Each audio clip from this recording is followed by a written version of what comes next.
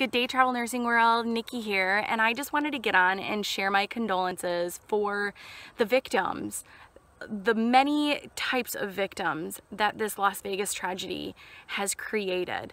Not just the families that have lost their loved ones or the families that have hurt loved ones, the healthcare professionals and the EMTs, the police officers, the firefighters, everyone that had to jump in and help out in this tragedy are affected. So my love goes out to them from Wisconsin.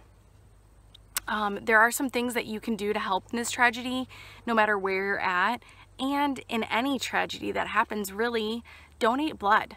There is so many lives that need our help, that we have it pumping through our veins, that we just have to be able to donate if you're capable. There's people that can't donate, and there's other ways for you to help out then, like volunteering. Contact your local community, your local hospital, and find out how you can set up to be a volunteer before these crises happen.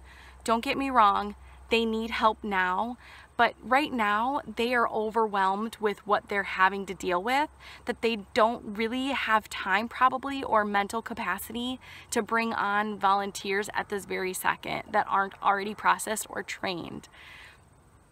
Send love. Andrew Craig did a fantastic video this morning talking about how he went and bought sympathy cards, and he's going to send those to the units in the Vegas hospitals as well as across the country for all types of healthcare professionals. That's something you can do. Send them pizza. Send something to those units that are overwhelmed right now, that you want to be able to nourish those nurses and those doctors that don't have time to think about how they're nourishing themselves and still maintaining mental capacity and wherewithal to deal with those patients that need them. Prepare yourselves, travel nurses. This can happen anywhere, and I know you know that.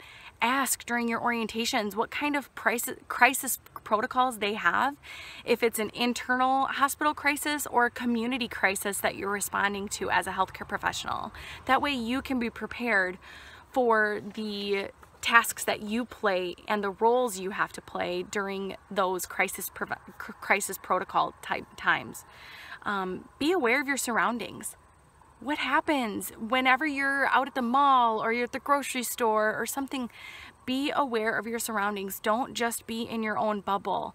This can happen anywhere, and we all want to be aware and prepared.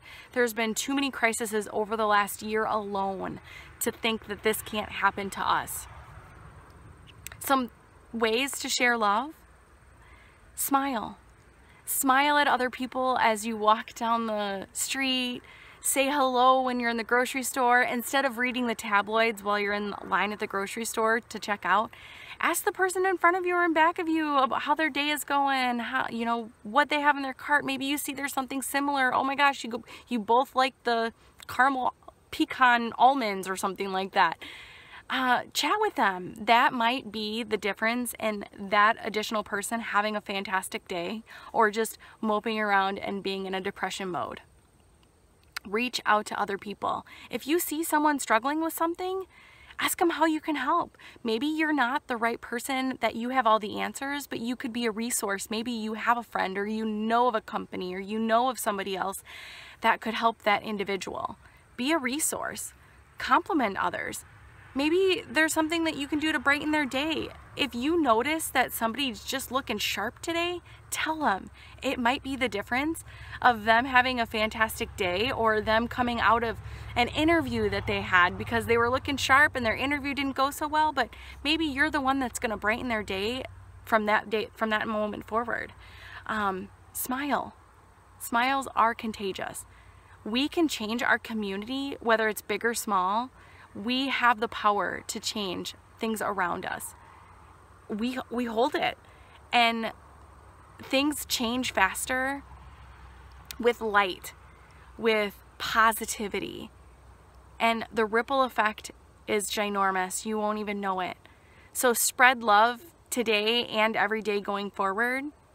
My love from Wisconsin goes out to the healthcare professionals that are working very diligently right now in Las Vegas and across the nation.